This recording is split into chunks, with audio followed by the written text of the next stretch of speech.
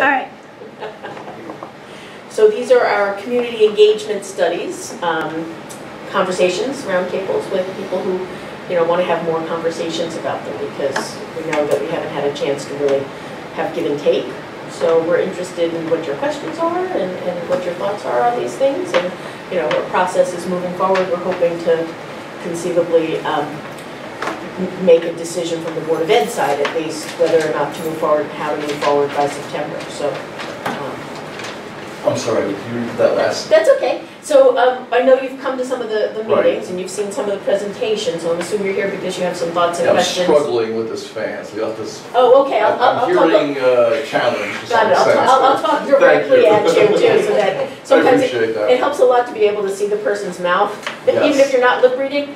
Like even somebody, I was in Scotland recently, and if they had a strong accent, if I could see their mouths move, I could understand them better. So I'll look at you too and not just talk to you. Vice versa. So the Board of Ed is having these roundtables to have conversations with people to hear what their thoughts and concerns are. So we're happy that you were able to come to some of the other meetings, so you have some information.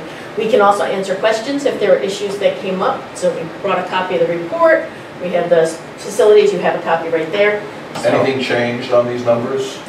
So before we make a vote, we will probably have to update the numbers for the ones we are most seriously considering, but at this point we haven't done that.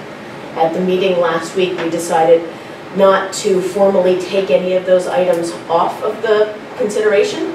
There were some that were significantly less popular and probably will be taken off once we're all together to have that conversation.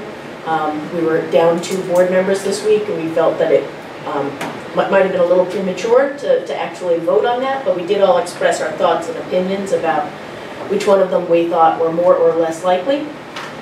Which ones were you contemplating when discussing possibly removing? So the one that's renovate both schools as new for $27 million. Let me see what that number is. So option 2. 27, yes. Yeah, that's almost as much as 2 schools. Brand new, so the renovate as new was less likely because that didn't seem like it was a good value.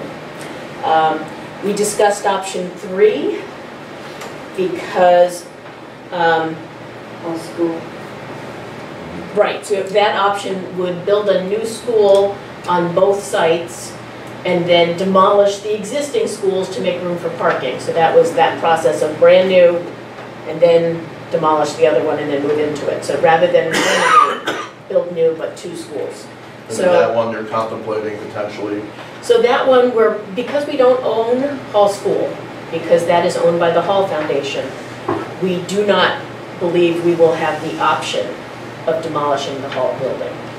So while the other renovation options are still on the table, option 3 would demolish Hall. And so our conversations with them have led us to believe that that is not an option. What does it mean? Option 3 will demolish it? Yes, option 3 would demolish Hall School. Then what's that local share? Hall, it says 9 million. Then so for demolishing 9 million? What that does, the local and state share together, the 9 million and the 10 million, right? Mm-hmm. I'm sorry, the state share. 9 million and the 10 million together would build a new middle school next to Hall and demolish Hall to make room for playing fields and parking. That's what it means to replace the school on the existing site. So it's a full replacement, brand new building from scratch, but the only way to make that work is to then demolish the other building. There's not enough space on that site without demolishing the building. So that's what this option considered. So 19,644,405. That's for demolishing whole school and building next to it brand new, and demolishing center school and building next to it brand new. Correct. That's what that option entailed. That's what it's costed out for that option. Yes. So how about if we do not touch center school and demolish just whole school and build a new whole school? Then it's going to be half of it. For the town, it's going to be just 10 million. So you'd have to add the 2 Hall schools, but then you still have to do something with center. Center needs renovation, so it would be those 2 Hall costs to build new and demolish Hall. If you did it the other way, and you'd still have to then do other work on Center, whether you demolish Center or didn't demolish Center. You can't address the one school. But Center is just 50 years old. So it is like newer. 65. We can wait. It is we can newer. do it by parts. It doesn't mean, so the part that you just said, the demolishing Hall, is not feasible. We can't do that. Because we don't own that building. So the Hall School is older and probably has more pressing needs. You could conceivably, like if you went with option 1, which is just the capital improvements to look at it over time, you could spread those out, and when the urgent thing happens, then address that, and then prep for the next urgent action. So you could do that, but then that cost is going to be much higher than the 13.9 because you're spreading it out over time. This is option 1, costs out, capital only, not the nice to haves, not the want to haves, the maintain the buildings to keep them from falling apart. Capital maintenance. It's status quo. Keep the roofs from leaking, keep the, the floor joists sound, right? That's that maintenance one. And you could spread that out more, but it is still going to be more expensive than this. This capital improvement project, the way this is costed out, would have us still do a building project to ask for state reimbursement. So even like when we did the maintenance on the oil tank, we still had to do the same exact process, and you get an architect, and you got to do all the plans, and fill out all the paperwork, and then the state gives you money back. If we weren't going to ask the state for any reimbursement money, which would be kind of funny because we're getting back 64%, we want to have. Well, that's not 64% from. It's 8 million, and the state gives us only 1 million. So it's right, 9 million, and we get 10%. No. The Hall School total is like.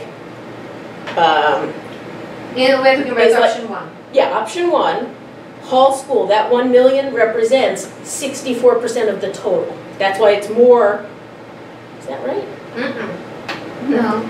No, remember that not every project is reimbursable. Right. That's the 64% is for some of the projects. Only certain projects are reimbursable.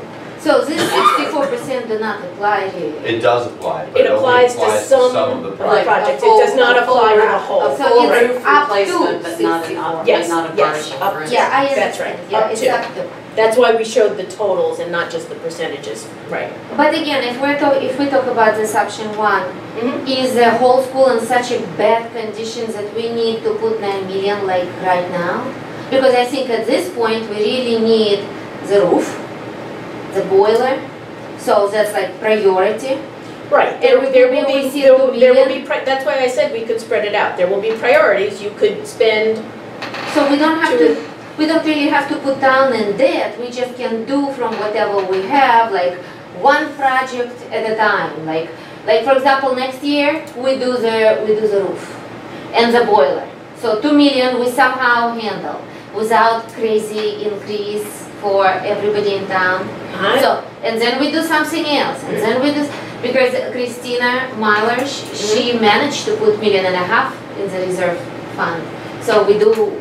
It's possible for us to take that money out by a little bit without. You would still have a significant tax increase. So it's not possible to do that and keep our taxes flat because what we have in the reserve doesn't come close to what it would cost to do this. So you could spend down the reserve. No, but I mean we don't have to spend 9 million right away. We could do right. But if you 2 million for say we spent the entire reserve in year 1 to take care of the urgent priorities. What do you do in year 2? There's no reserve then. But there is no need to put a new roof on. But there are going to be other priority problems that need to get addressed. But not like roof is a really major one, and the boiler. So we kind of, and then we just do regular CIP projects, how we manage but if we're talking that we need between the two schools, a total project cost of 17 million, I don't think we can raise that even over 10 years out of taxes. Where do you see 17 million? The total project cost, this next to bottom box. Yeah, but again, Center School is not in such a pitiful condition. Well, this is not the want-to-haves. These are the must-fixes. And you can spread it out a little bit because they're not urgent, tomorrow, the roof is gonna fall in if we don't fix this leak, right? So you're right, that there are problems that are urgent. But even if we spread this out over 5 years, it's gonna raise taxes significantly to make that happen. So I just wanna make sure that it's clear that we don't have this full amount in the bank that we're not choosing to spend. There are significant structural problems with both buildings that need to be addressed. What does that mean, structural?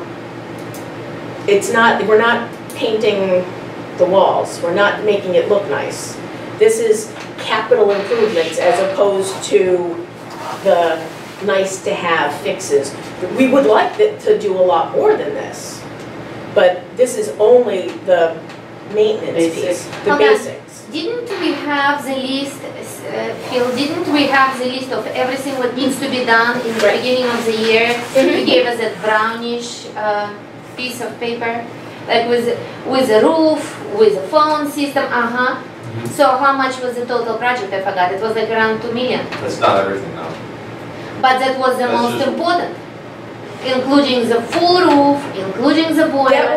That was immediate urgency for this year, but we also had the rest of the 5-year plan that we presented to CIP, knowing that we wanted to highlight that there are additional problems coming down the road. I mean, this stuff is not... These are only $10,000 projects too. Yeah. Yeah, that's right, that's a good point. Yeah. I think what I'm sensing is, and I've sensed it throughout all the meetings I've attended, is that this option 1, which is merely an option if we don't build new, but are compressing our capital project schedule for both buildings into we're going to do projects now. That's my sense of it. I'm sensing the community is looking for a 0.5 option that would be on this list, where, as Elena suggests, we would do what the community's always done. We upgrade the buildings as our CIP budget allows. And what's good to me about that process, having been on CIP for about 15 years, is that if, as you say, there are high priorities at the school, well then the loser is rec, you know, or the town budget, or the public works department, or whatever the case may be. But it allows the community to prioritize.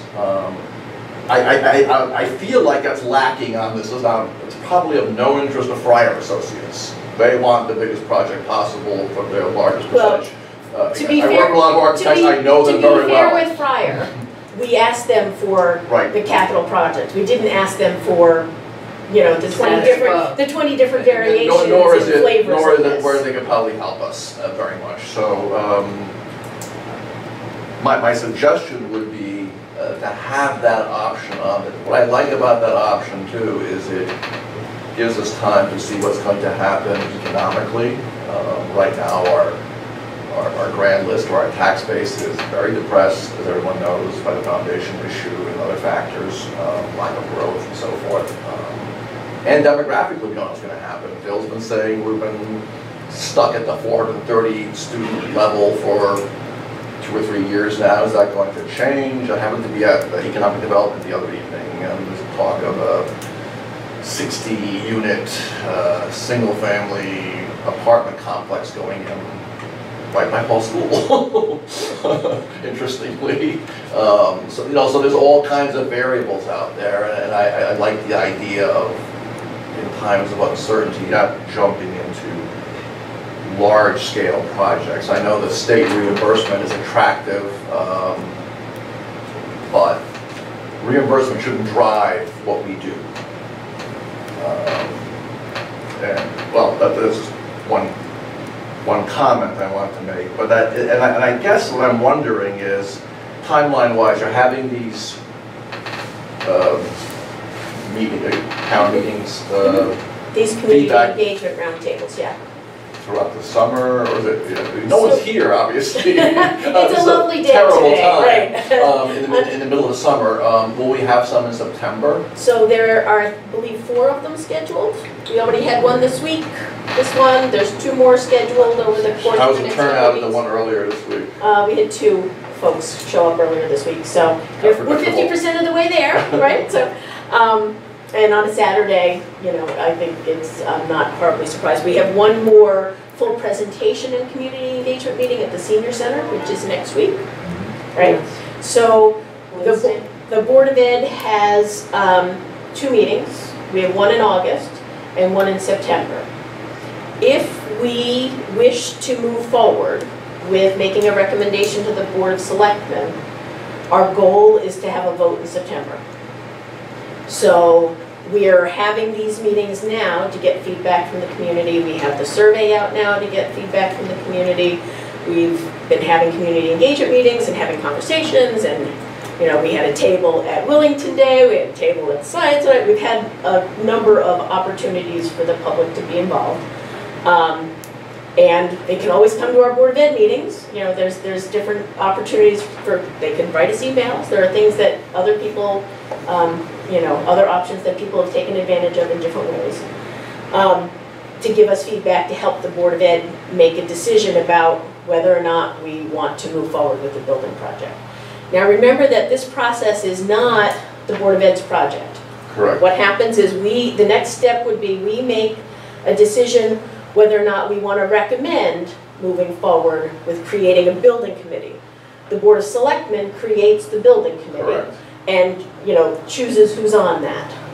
The Board of Ed will likely be represented in that because it is related to other educational needs. You want to make sure you had people on the building committee that understood the needs in the schools. But it's not a Board of Ed decision. It's our decision whether or not we want to move forward with the recommendation. So that almost is the start of another phase of the process. This is kind of the engagement process. I understand. And in reality, we've kind of been in this for 2 years since we put this piece out there. We started these conversations in 2016 before we hired Fryer to do this in 2017. So some of the conversations about do we need a new school have been ongoing for 3 years now. So we're getting pretty good feedback. Well, I feel like can we get feedback from everybody? No. And the voters will have a chance to participate in this in various other ways in the future. But the question about whether or not we want to recommend to the town is our next step, and our goal is to have that vote in September. Just out of curiosity, and thank you for that summary, yeah. What has the feedback been from the electronic poll, the online poll? Has it been collecting data? So the poll is open until August 1st. Oh, we won't know the final? So we took a look at some of the draft just to see where people were to inform our conversation. I can talk through it if you want. We'll just talk about it for now, but if you wanted to see where we were with things, we're happy to talk in more detail, because it was something that was shown at the Board of Ed meeting last week. But, so... Did we have any meaningful input, or is it like the 20 people respond? No, 160, there's 160 responses or so. But, do we have names on those people? No, and one of the things that you missed at the meeting is that we've already discussed that. We discussed that both at the community engagement meetings and also with experts in polling to say that whether you have a name on it or not, you can still game the system. We don't believe that people are gaming the system. We don't believe we have a robot submitting option one, option one, option one, right? This isn't that type, not that we're that popular that anybody would create a bot for that. That would be a a little advanced for our small town, but when you do a survey, it provides one level of input. You have to take that with a grain of salt because there is always the chance of fraud because we're not requiring a way of checking. Even if someone made up, oh, I'm Michelle Cunningham and here's my address. Somebody else could pretend they're my husband and put that in. Somebody else, I could pretend that I'm my neighbor. I'm not saying that's impossible. We have to take that into account when we're receiving that information. Thank you, Bill. Because, making the exercise here. So we did bring up your comment and mention it in the meeting. I don't know if you were able to follow this stuff. No, it's not loaded yet. Okay, but we discussed that with a survey expert from UConn who encouraged us to do the survey the way we are, keeping it anonymous, because you will get more responses from people. We were more worried about not getting enough responses than getting responses that were had names but were then still not checkable to see if that was really that person putting that name. But there is an option to put your name in. Yeah, but I no, mean, the thing I is, answered one and I put my name in. I know. Yeah. But So. the thing is, if we do it online, then there is a real limitation. You could easily do it because it's connected to, it's a big job to fraud that result. So that's why online, I think it was okay. But the papers which are over here or distributed around the town, I don't think they are correct gathering of data. We had very Because- few paper surveys. Well, it's okay, but then it's good. But otherwise, it's very easy to fraud it. I would not consider it as a reliable data if we rely on the information gathered through the papers. I wouldn't rely on it. Email is okay. I agree with that. It gives a certain level of There's a freedom. paper form? Paper, Yeah. sorry. At We the put some library and- papers, paper copies, and At the town people could hall. bring it to town hall and drop off a paper, Or put drop in it in the the, box, put it in the I think. box. So we've done it in a couple of places Oh, because I not didn't- everybody has that electronic access. And we didn't want to Well, like- discriminate against people who For don't instance, have electronic we're access. gonna do a presentation at the senior Senior center center. Wednesday. I think we should take paper copies because a lot of them won't. Sure. Yeah. I think we have about 14 that have been, we're taking the paper copies and we're coding them. So if they come into my office, they're coded Superintendent 1. Sometimes they have a name, so it'll say whoever. They're whoever- coded to the location where they were where they dropped came off, so from, we but could if they see. put their name on it too, we'll put their name, then Superintendent 1, so we know exactly where it came from. If it came from the library and they didn't put their name on it, it just says Library 1, Library 2, so we know where they're coming Right, so we're from. tracking to know how many are paper versus electronic. If we wanted to, we could look at the data from those two things to see if they were significantly different. I would definitely like the data, the final data on which we're gonna base a decision to be separated on electronically collected and paper collected. Also because some people filled up, like I did not even dare to fill up the paper because I already filled up electronically. Right. Well, but some people may do it twice, double, triple. So I'm not, just because they forgot, or just because they thought maybe that it's, that maybe it's a different thing. Maybe email is one, this is another. So it's kind of, it opens the way for incorrect data. I would agree with you, except I would take any of the ones that we were physically present to see done, like at the senior center, and put them in with the electronic. Because I do think there's a chance that seniors in town may have a different opinion, and I wouldn't want to in any way diminish what that looks like by saying, oh, these are not accurate. Because they could be just as accurate, and they may have a particular opinion we need to take into account. So I'm fine with segregating the data to be able to look at it both ways, and also look at it as a whole, because the more information we have, the more we can disaggregate and understand that, the better. But I would think that if we were physically present, that should count the same. Yeah. Would that I be okay with agree, you? I agree. About 40% of the surveys right now have names on them. Oh, that's wonderful. Yeah, and only 14 of the 160 have been in paper so far. But I would, if you're gonna do a breakout, Yeah, we're the gonna do a lot of senior different ways. people go with the electronics because you're there with them and there's no chance of fraud. Okay. So the senior people who are in senior center, they live there? Yes.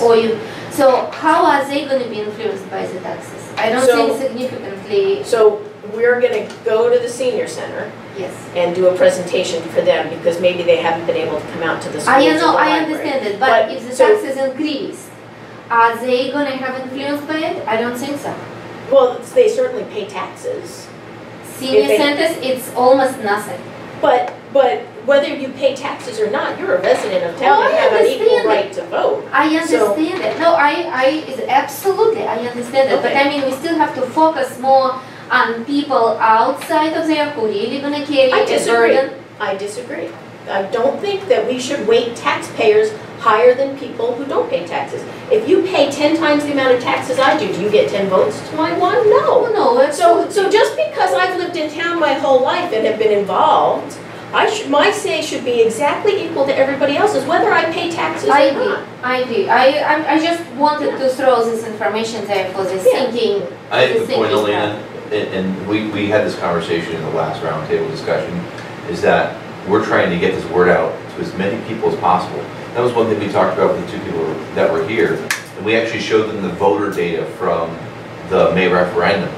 And the majority of the voters that were there were age 50 to 70. That's the majority of people that voted that day. And are we getting to people right now that are actually voting? Are those the same people that come to everything? Peter's been to a lot of things, you know. We know, but we know. More than the average citizen by a lot, that's right? the point You're is, better how do we informed. get beyond the people that, you know, I see Bob Shabbat at meetings. I know he's Oh, no, I how do we expect- get out to the whole community? Well, Trying to I get can ask this a way. question. The senior population in town is a fairly rural one, and a significant portion of our town population. How are we reaching them? I don't get on the internet as much. So has anything gone out? They don't have children in the school system, so they don't get the backpack stuff. So they may be connected I saw stuff in the Chronicle. if they have the internet, and that's an if they have the internet, they might be in email, they might have access to the Willington town email list. So we sent this out through the town email, Right. not just the school email, right? So that's that if. We've had it in the newspaper, we have the paper surveys in a number of places all over town. Including at the tax Right. collector's window. We did not have Which the is budget. next time, so. Right, we do not have the budget to For a go mailer. door to door or for a mailer. I'm thinking of my own parents or my in-laws. They respond to things they get in the mail. Yeah, and we discussed it, and we would have liked to have done that. You know, we finished this year out on, you know, we had a spending freeze for more than the second half of the year. We had a lot of things we did not spend money on this year that we wanted to. That would have been, you know, considered further if we'd had any wiggle room in the budget. We had none. That's the We other had thing, less than that there's basically no money for this whole process, so. Yeah. Unlike doing the, you know, plan of conservation and development That and hired a consultant. what Mansfield yeah, does when they do a new school, you know, we're really doing it on. as Like they promised. economically as Yeah. possible. Yeah. Only because I think this is very important to reach Yeah. people. I hope that everybody who comes to these or who knows people is talking about it. So I'm hoping that if your parents live in town, you've talked to them and you brought them your phone and had them enter the survey there. Ask them and you can enter Well, I the was survey. confused by You know, that. take them My from wife's them. my wife's Yeah. in-laws, for example, I thought I couldn't do that. Like if it's not from their device, which they don't have. Right. They can't. There's not a They'd be like problem. double voting if they voted from my phone or no. It's not the equipment, it's the person. So if you want to have your mother-in-law, you know, Oh, I didn't with see your that. phone, That's walk important. with her. I didn't realize that. Thank you for. Yeah, no, we're hoping that Because everybody is talking about it. We want they as said much this as to me, and I said, possible. well, you can't be voting twice. That's why we didn't collect, because if Yeah. you collect, you're required to sign in, and Yeah. it was really gonna inhibit people. You can do a survey that requires an email, right? And therefore it would then only allow one from your email address. But I also could look at the fraud aspect of it, and this is to you, Elena, is that I can see the times entered. So if I see times entered, we sent out through the town email system, and then I see that some get entered. That makes sense. If I see some Friday night, all of a sudden it's survey after survey after survey after survey after survey coming in, I'm gonna look at those and go, Saturday morning, something's Peter's not in the right. dump saying, click the I button. can see the times. I can't see their email address because they're not required to log in, but Right. I can see the times they're submitted. And Timestamp. what those surveys look at, you can look at them individually, and That's if a they're good exactly the same There's question. somebody clicking away. Yeah. You'd Peter, still what- have to go through it and, you know, fill out the But you answers, cannot see the email. Correct, No, they're we not did not required to require enter the it. email. So technically the person can fill up, for example, one today, next one tomorrow, technically, and you will not see that it's the same person. This is one piece of information that you're looking at, sure. And people on either side of the issue could answer that Could way. be the So same. there's nothing that says any potential discrepancy or fraud in that piece of data would be weighted on one side or the other. Yeah, for some reason I thought that the electronic survey is more reliable because it's connected with an email, but because it is not, then I would have doubts on that too, but that's okay.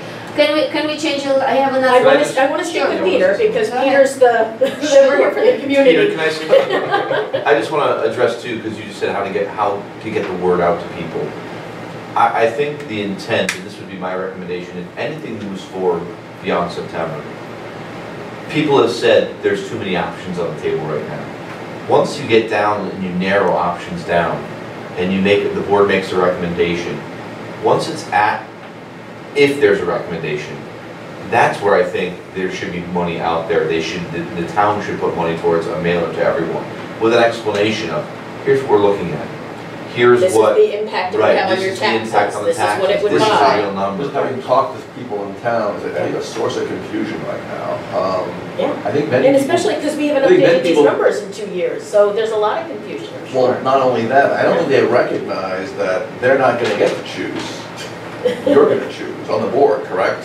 We're gonna make a recommendation, the building committee chooses. Well, I understand that, but the first step The is first the board step- the first saying, step this is is- what we want to do. This is what we I are think many recommending to the townspeople board. think, oh, I'll get to decide from the 6 options, and I don't think that's clear.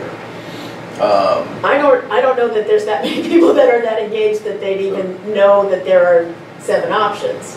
So, Should we, This should is we? just, this is just, you know, yeah, anecdotal, but we should definitely be I talk to clear. people and I'll about the say, you process. know, everyone's seen this, well, many people I've talked to have seen this and said, oh, we get to choose from those 6, right? I'm like, no, the Board of Ed will, Yeah. you know, I'll encourage them to go to a Board of Ed meeting, but that's a hard task. And for right now, in the survey, those options are out there, and we're asking information about those options. So this is the feedback chance for the public to tell us how they feel about the differences, you know, should we go 2 schools or 1 school, so it's the survey now that's their chance to So do give you us have a feedback. breakdown on the 160 and how it looks right now?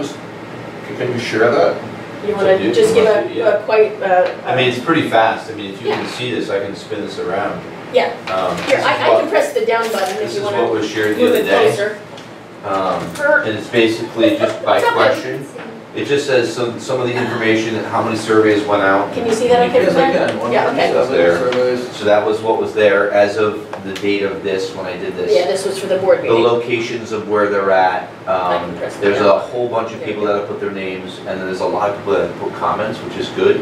The Yeah, we board didn't did not discuss take any the of the time to look at the comments. comments yet. So this is just, are you familiar with the survey, was one of the questions.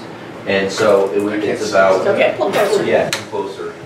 And this is about How familiar- 90% are saying they have some knowledge or So lots this of is knowledge. level of awareness. Right. Correct. So And we're it's- not analyzing the data based on whether they're aware or not. We're not discounting people who have no knowledge of the Correct. survey, but we're just using it for information. Are we getting The word people out. who are, hearing That's about about us? it. So that's about So that knowledge. makes sense. The 160 is probably somewhat engaged, so Or your they- yeah. so your pie chart reflects And that. we Okay. linked it back, Some we linked the surveys so people could go look at the information. We wanted them to So look this at is the online? facility survey. This is Yeah. just what was presented, and I did not make copies for the board, and the reason why is because it's still preliminary. Is that link But- I've but had all- trouble but with? all We of this. didn't want anyone to think that, oh, it's closed. We're done. We're Right, not Oh, But because what I it's still meant open is till that August this 1st. and this is all online. So people can find information online, and the information on the And facilities it's page. getting links on to there. this. Okay, Yeah, okay. so we tried to make it as accessible Okay, as so possible. everybody seems to know about it. So how familiar are you with the facility needs and the process that we're using? Again, 93% show some or well-informed about the process and the needs. Okay. So this question was about the performing the minimum needed building maintenance. So no renovation and no school. So that's really the option 1 piece. That's the capital maintenance. But that's still compressing it all into some form of a project that's reimbursable by the state. We didn't say that. We said, I would only support performing the minimum needed building maintenance projects. We didn't Okay. say whether it's spread out or whether it's immediate, but it's saying, I don't want renovation or a new school. That's what this question is asking. So also could be less than Gotcha. option 1. It could be less than option 1. It could be option 1 spread out. It could be, so this is saying, That's 52? 52% said they would be strongly disagree with doing option 1. Option 1. And on top of that, the regular disagree is another 21%. So 73.2 disagree or strongly disagree with doing nothing. Or doing Limited. option one, limited. And the 10% are neutral. And I forgot, because it was so long, a long time ago, for me. I forgot until I saw this. I was like, forgot oh, yeah, the we can ask questions, that. I forgot the questions. Yeah. Do we have on that questionnaire, do we have a question to do nothing? No. Like, That's the minimum. like leave it as it is? This is the Well, minimum. minimum, that means this. It well, doesn't, it no. could be less, because that's what a this is asking. big $1 million bonded project. Doing the, and I think this is what you were talking about before, doing the Your minimum 0.5. could be option one, but it also could, because you're not doing anything extensive, like building or renovation. But minimum could be just the CIP projects every year, and not necessarily that. And this is what you were referring to before, is that next year, CIP spends about $550,000 a year. What projects do you put into that, and what do you get? You just keep plugging along. That really could be linked to that. Right. But that said, if they do about $500,000 a year, that's for the whole town. Correct. Even if the town ate that up every year and we ignored the roads and everything else in the town, we still wouldn't get through the list of things that we think are important to do for 20 years. So, It's So- Fryer, it's not even, right, right. Fryer's No, identified, no, but yeah. for 20 years, because the Right. cost is gonna go up every year. It would take us Correct. 20 years to get the schools up to where we think they need to be for the minimum of structure, not for the wannabes. But so that's the limitation of doing less, is that you really have to deal with substandard schools until Well, the time is through. That would be my take on with it. all due respect, This is a conversation, and that's why. I could walk a home inspector Lori? into any one of Pull up our a chair, homes, Jules. and they would come up with double the value of your house and absolutely essential. No, just pull up a chair. So, Yeah. we need to think that we're Right. bringing in salt. But this question is the anywhere from do nothing and CIP through capital improvement projects. We're talking about some of the preliminary results of the survey. So one of the things we asked was, I would only support performing the minimum needed building maintenance projects. So no renovations, no new school. And what percentage? And 73.2 disagree or strongly disagree, 16.6 strongly agree or agree. So that's where it is right now. The survey's open till August 1st, but that's what we're hearing, is that people pretty strongly have opinions. When did the More survey than start? others. Like on survey? Oh, I'd have to go back. May? Can we keep it Late longer? May, early June. It was right around It Memorial was, Day. it was at least in May, Yeah, it was at some point. I don't know because if it was I before mailed Memorial Day or Brian's after. in before we left. Yeah, okay, I'm on your computer. No, I mailed Brian's in before I left for Colorado. Yeah, that so was it May. was Yeah. May at some point, but I not wonder, early. can we make it longer? Not because people are like May, June, July, August. That's like, oh, nobody is here. Can we keep it till September? Can we prolong and give I don't think people so, because a month? because we need to narrow down enough to reprice some of these. We need time to ask Fryer to give us some updated numbers. If we're gonna make a decision and to recommend something in Are we gonna September, pay for it? we're the gonna have price? to. We're gonna have to, yeah. How much it Thank would you. cost us? Depends on how many options we give them. If we ask, how much would it cost for one option, can you reprice this? That's one set. If we ask for 7 options, that's probably 7 times, or at least 5 times the cost to revisit that. So we'll have to Do we have decide in an idea August. of how much it's gonna cost? No, Is that the that's for price? a conversation in August, we don't know yet. Yeah. Okay, so I want to get through this because there aren't that Sure. many questions. So the question 4 is, I would support having all our students in one preschool to 8. So that's the difference between options 1 through 3 and 4 through 6 is the 2 schools versus the 1 school. So this is saying, how do you feel about the 2 school versus the 1 school? Do you want a separate middle school? And the 1 school also had 67% strongly agree or disagree. So remember, the 1 school is the way that we get some operating savings. If we keep 2 schools, we don't have any operating savings. So this is saying that people are accepting of 1 school versus 2 schools. So as you talk about savings, you just mentioned, we did not talk about it now. So we were talking about 500,000 savings. And we know that the budget is not gonna stop, we're still gonna fight the budget.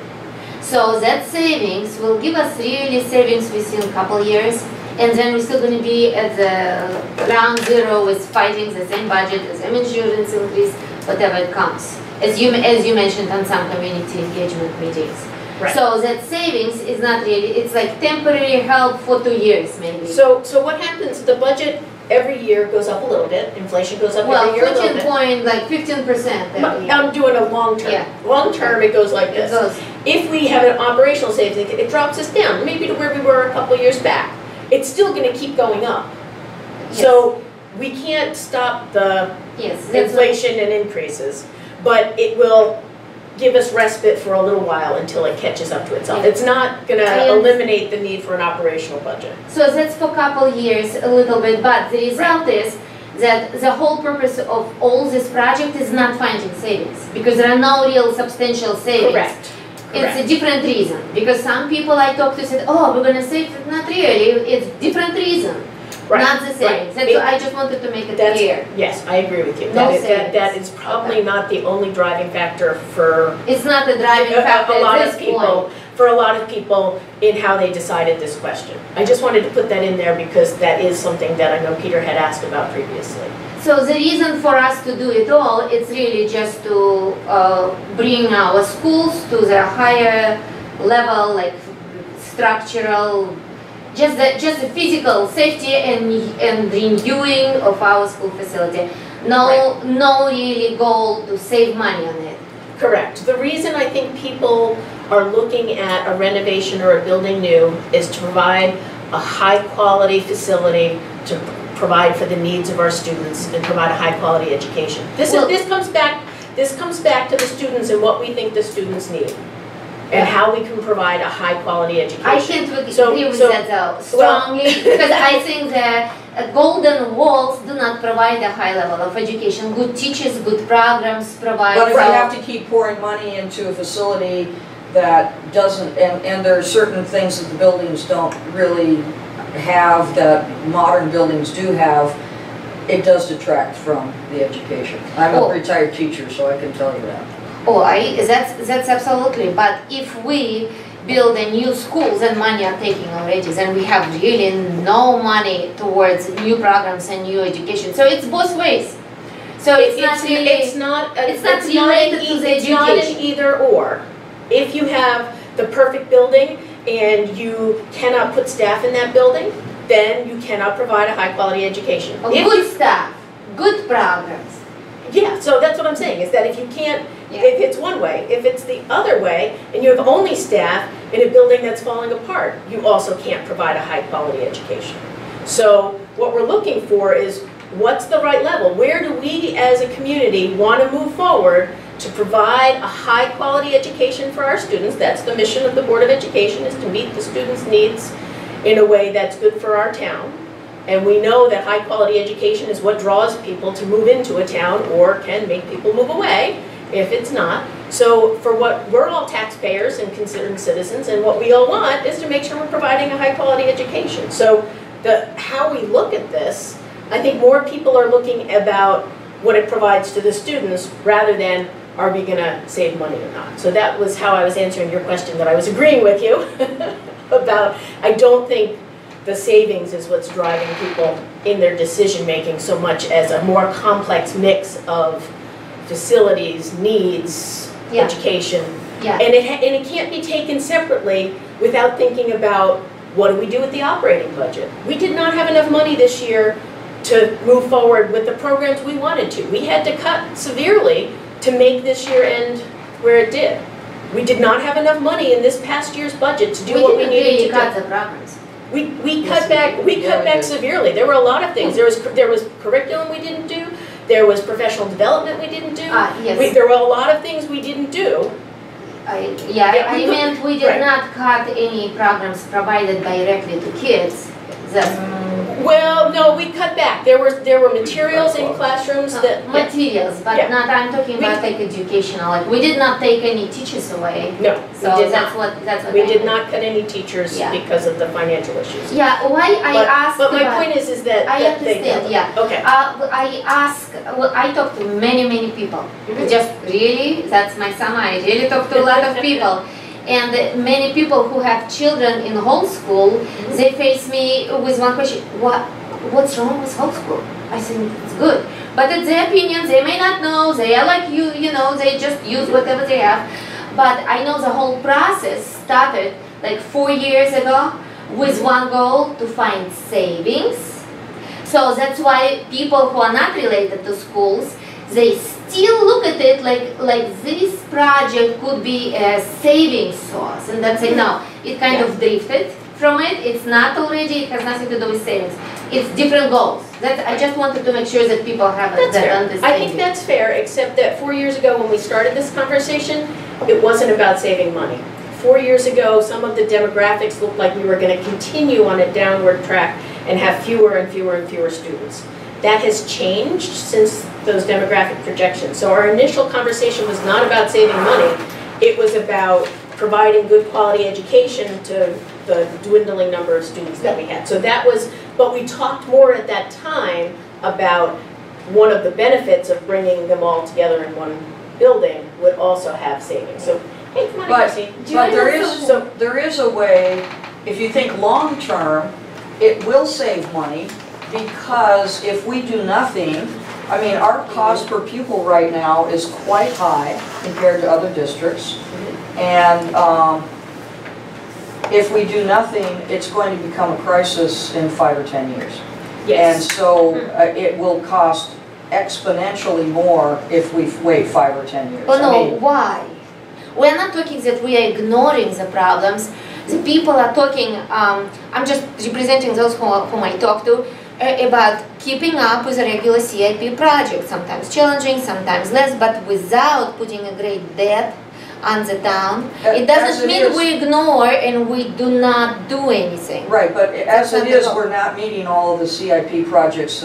There's a road in, is it Schofield Road? Lisfield Road. That has been on the Major CIP list for 20 years, and it's not being done because we always have to prioritize, and the amount of money that it's going to cost to get to one of these options, and we can't leave it alone because we're paying for 2 old buildings that are particularly Hall School, that would cost a huge, I mean, if the longer you wait, the more money it's going to cost because everything goes up over time. And CIP is not going to get us anywhere near any of this. Yeah, but just this week there was a town meeting. Well, obviously not this. Excuse me. So just this week there was a town meeting about a new mower. We have to replace a mower, so we have to lease another very expensive piece of equipment. I'm on CIP. The vehicles and the vehicle leasing pretty much has a stranglehold on the CIP agenda before we even sit down to talk about schools or roads or anything. Because So, we have to pay the lease payments to before me, we out of it's- that first. The Okay. structure is set up in such a way that there's very little wiggle room. So, are we gonna buy three Scotch tape dispensers or 4, Budgets are about prioritizing and choosing.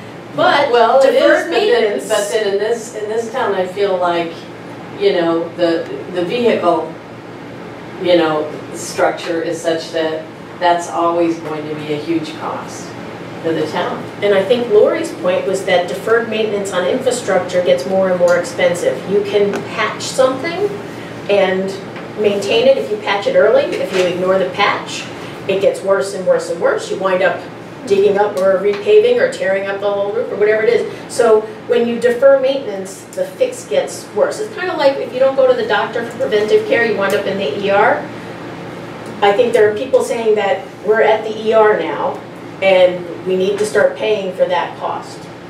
So I just want to clarify, Center School was built in the 50s. 52. 52, so It was it's an addition that followed. 67 years old. It was an addition that It's- followed. Right. Right. But it's not a, That's older because than I am. Yeah, I mean, I've talked about it being a 50-year school too for years. We've got but a it's couple of not. questions more. I just wanted to get through all of these while Yeah, we're all let's here do- together. So I'm kind of we were OCD talking- about finishing it. So we had talked about renovating to like new. So if you're looking on the list, let me look at the pieces, so. Option 2. Right, well, this is one of our schools. Option 2 is renovating to like new for 2 of our schools. So the renovating as like to new is options 4A and 4B. It's one of the schools, it's not both of the schools. So this is the asking questions, would you rather renovate, right? So this is, we'd already asked the question about the one school versus 2. This is, would you rather renovate, so that we can separate versus build new. How do people feel about renovation? And this was a little bit more split. 44% strongly agree or agree. 32% disagree or strongly disagree. So this is a little bit more even. Still leaning towards renovation versus not renovating. And those assumptions, like, do we have to buy more land? If we put both schools in center school, we will need more land or no? Yes, and that is included in the costs to some degree. I don't I'm see. not sure that all of the site costs are, but there are other pieces connected to this. I think it is, I can I don't pull up think the it's budget. included, yeah. I think that, The land purchases are not included anywhere in these options. yeah. They would have to be added towards the price. No, they're in there. If we're gonna recost them, they might look at the changes in the cost of those properties and maybe that number might adjust. See, 4A and 4B say, Yeah, I mean- and acquisition of property. Can I see the? Yeah, you wanna find the specific numbers? Yeah. Okay, let's keep going through this while he looks through the 400 pages. But that 32%, Sorry. that 32% against that question could either be because, to Peter's point, they don't want to spend anything on renovation. Or it could be that they favor a new school, so they don't want Right, to say, you cannot, you don't know what cannot the say, 32 Right. response is. right. There's $750,000 in options 4A and 4, in both option 4A and 4B for land acquisition, and there's 225,000, For development. site development. For site development. there's money in there for site development. Okay, so the next one is kind of the alternative. We talked about renovation, 6 is about building new. So this, both cases, they're comparable because it's one school, it's not 2. And this one, again, is more leaning towards building one new school. 60% strongly agree or agree. And 30% disagree or strongly disagree. And again, you can't know whether they disagree because they'd rather renovate or disagree because they think we should go with CIP and maintenance. But it shows the difference between question 5, which is 44% for renovate, 60% for build new. So that shows the difference between where people's preferences are on those options versus the build new and the renovate. Remember, option 4, A and B, is the renovate. Option 5 and 6 are build new, but 5 is really what this is, okay? Excuse me. Question 7 asks, I would support building one new preschool through grade 5, so this is option 6. One new building through grade 5, and then pay for students in grades 6 through 8 to attend school in a neighboring town, but we would lose the decision making. It's not regionalization, it's the tuitioning out of students. And this was the strongest of all of the answers, that 81% would disagree or strongly disagree with tuitioning out the 6th to 8th graders. Did you have a question? Yes, I do. Before I kiss the button? For Bill. Oh, my God. This whole regionalization piece is something we don't have to discuss with Fryer. That's something we can explore on our own, correct? And the Board of Ed has explored that in past years, if you remember. I do, I remember Remember that? Dave and a Okay. whole Mansfield option. Okay. And I was just wondering, Phil, is there something closer to home on a smaller scale? I'm not fond of these big state mandated solutions. I think WIllington's always been successful because we've done things on our own. Like for example, Union built a new grammar school fairly recently, I think in the last 5 years. they're fairly close to us. Could we do just sharing of resources and grades? They have the same anomalies we do with weird spikes like you were talking about, Michelle. Where we don't regionalize, we just cooperate. We just do stuff without having to say, state of Connecticut, we're checking in to see if we should regionalize. Who wants to do that? They're just going to put bureaucracy and mandates on us. Why can't we say, oh, you guys have no second grades this year and we have 2. So, you know, could we do things like that with, say, a Union or an Ashford? They're more similar to us than the Mansfield megalopolis that, you know, I don't think we fit very well with. I think the board will have to determine if none of these options are feasible. We're going to have to look at what. And I get the board, but what do you think though? From the standpoint You've been a key guy. Right, but the decision is the board's decision. Understood, I just want to understood. be clear, his opinion, his expertise is useful to us, but it's I'm not, just curious, it's not like, Bill's do decision. superintendents do that? I think it's easier to, and you mentioned second grade, it's easier to keep staff, number one, when you have consistency. Sharing resources when you talk about HR, things like that, I think that's easier to do. You look at, you know, buying subscriptions together, easier to do. I'm not so sure, and I think this is the same saying that people want to send their kids. One year you're in Union, the next year you're back in Willington. I'm not so sure they want that. And the superintendents that are in this region that I've talked to would gladly take our kids, but not give us any say. Of course. If they had space, and Yeah, some if of they those had that space, do. correct. You know, there would be a fee to it, and but there's no guarantee to it. You know, they give you the 1 year, I'll take your 6th graders. But next year, if I don't have room or we change something, you don't have those options.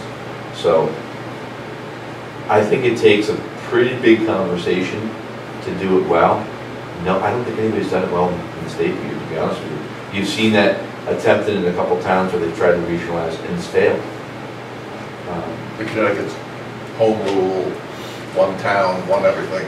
Yeah. But I think a lot of the state regionalization conversations that were had earlier this year, which didn't go anywhere in the state for a lot of reasons, and I don't think will ever be mandated, but might be incentivized.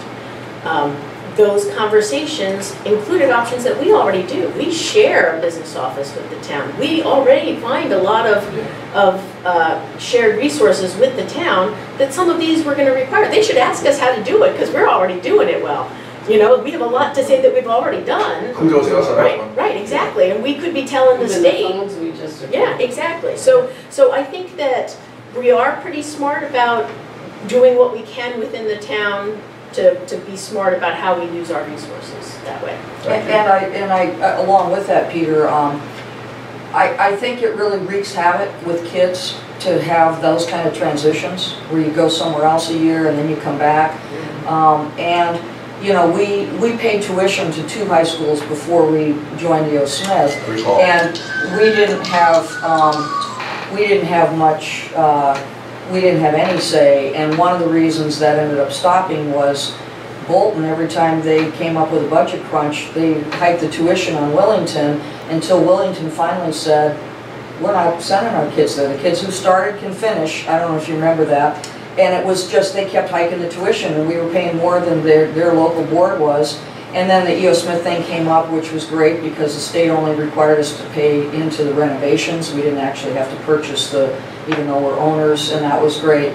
And I think, unfortunately, you know, when we've looked at, any place will take our kids' tuition, but we have no decision. We don't get to make any decisions about anything there.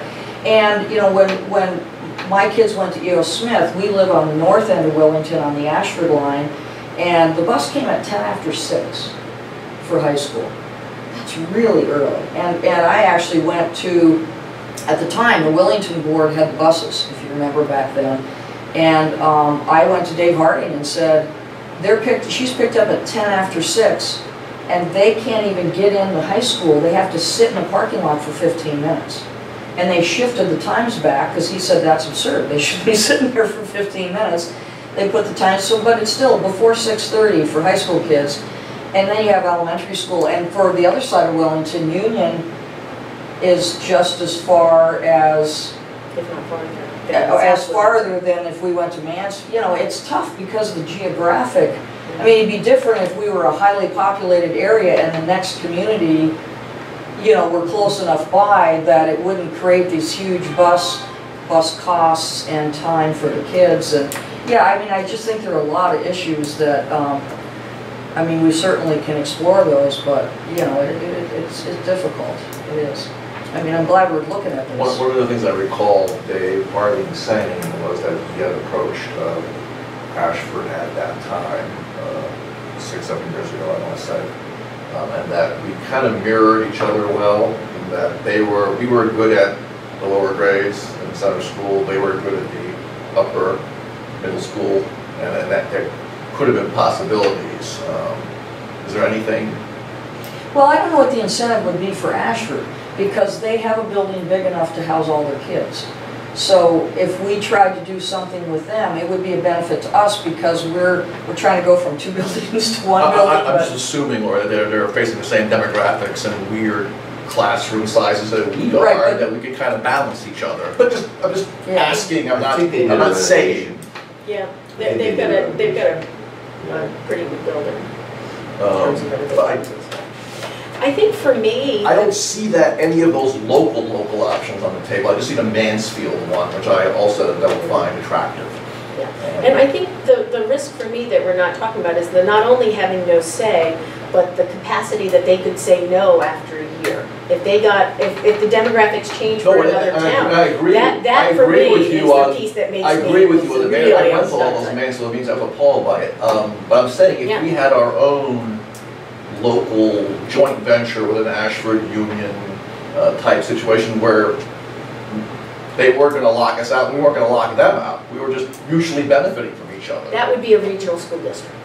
It has to be, states would step in and wield their... It's either run by the local Board of Ed in the town, right? So like we could invite Ashford to tuition in and pay us money for kids in our school if they had, you know, crowding in their building. We could do that. But then Ashford gets no say. So right the same is true if we send kids to Ashford. So right now, if we want to share a resource like, say, special services coordinator, we have to regionalize. We just can't share a special services director between Ashford and Wellington.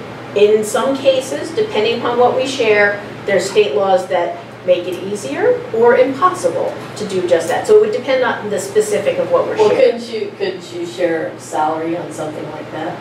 If you did collaborate or go into it. You'd have 0.5 and they'd have 0.5, but the next year, if they decided we're only going to do 0.25, and that person walks, they're 0.5. It's hard to have a contract or a legal. Yeah, that's a challenge. Right. Busing So the contract is one of issue the things becomes that we're looking at, Peter. If you're looking at, because Mansfield has their own contract, Smith has their own contract. It's been a long time issue. We have our own contract, and Ashford has their own buses. They're out of the mix. I recall. The three of us together, the three superintendents, are talking about that, about maybe in the future looking at one contract, talking about our start times, and that would take all three boards really to agree on it, because when you have the right start times, you need fewer buses, and you negotiate your contract that way.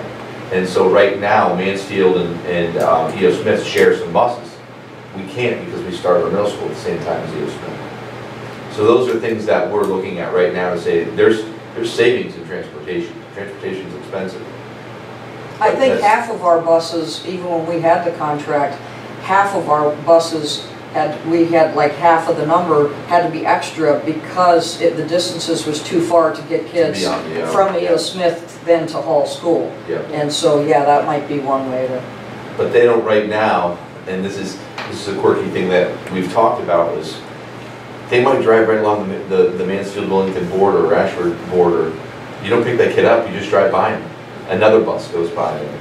And so when you're doing route, that doesn't make sense, and that's why we're talking about it. You can be more efficient with your fuel, you can be more efficient because of, with your routes, which impacts your fuel, obviously. You can impact bus ride times, you can impact the number of buses you need. That's why we're talking about it. So it's definitely something that will come up this year in budget conversations for our board. And I understand things like buses. I was thinking more about Laura was saying in our per pupil cost. Heading to the stratosphere, we have to go into salaries and benefits to make an impact on that. That's where I see the opportunity, not for regionalizing, which no one likes, but sharing of staff locally with schools that are close to us. That just makes sense for, you know, the average person will say, gee, why don't we do that? Yeah, in the places where we can share with the town, we already are. So for example, sharing a business person helps us a lot. But I'm sensing... So in places where we can, we already do. Right. Where it makes sense. You know, it's not as if we only need half of a pupil services person, we probably need more than the one that we have. So looking at the work that's out there, we've been paying attention to what's there, and we're aware of which state laws allow us to look at things and don't. So it's not that we're opposed to it, it's that there's not a silver bullet there. There's not even a big win there apart from the transportation contracts, and we're looking at that. So it's... And if you did have a situation where you were trying to share when numbers were lower, as Phil said, you lay off a teacher, the word gets out pretty quickly that jobs in Wellington are not secure, and as it is, we don't pay as competitively as some districts. We've had teachers who've left and gotten $5,000, $8,000 more per year going I don't mean to elsewhere. belabor this, but my point was I don't want to lay anybody off. I want to share where the resources are needed. But it's hard because the numbers are fluid, and you know, some classes are bigger than others, and certain, you know, I mean, it would be nice if we could do that. It's really difficult with, and you don't even know what special ed kids you're having coming in. And, there's repercussions. If you were to decide to take some of those actions for 1 year, our decision making at the Board of Ed has to be more than just a 1 year look at the needs of the schools. We can't just make a decision 1 year for... Sounds like no. Go on. Okay, one last question. I want to get to the last question here, right? Okay, so question 8 is, I believe a renovated or new building would attract new families to Wellington. So this is kind of the economic discussion. And again, it's their perspective, but it's backed up by the other research that we've had presented to the board. And 2/3 strongly agree that new families would be attracted if there were better buildings. And less than 20%, 18% disagree or strongly disagree that would not attract new families. So, yeah. So this is their opinions and what they feel, but that was one of the things we wanted to know about. Well, I have towards this question, the last one. Yeah. I noticed 2 months ago, we had our email, was it email like fill a truck or something like this, from our town emails. Not Board of Education emails, but from the town emails. They were collecting food for families in need in our town. Mm-hmm. And they put their very interesting statistics which shocked me. That from all the children in our school in Wellington, 17% of those children are below poverty level. 23% of all children in our Wellington schools qualify for the free lunch. So 23%, that's almost every fourth child, belongs to a family which is not standing really good financially that their children qualify for the free lunch. So I think when we take decisions about or consider decisions which involve increase in taxes, which involve substantial change in our taxation and other, we should agree, we should think about that category of people, because if they are hardly making where they are now, and let's say the taxes average will increase $1,000 just for this, nothing else involved, then it could really hit some families. We could lose that fourth of the families if they move out of town. And it's not, I just feel bad for those people. They could be young families, which are just establishing, doesn't mean that they're just young. They don't have the support. So I think when we take the decision, we should go ahead, spit it out. I looked at that same flyer and I said to Brenda, where did those numbers come from? Yes, that's what I know. Because I said if human, that's right. If human services is using numbers, they need to use the same numbers we're using, or we need to use the same numbers and agree on what we're looking at.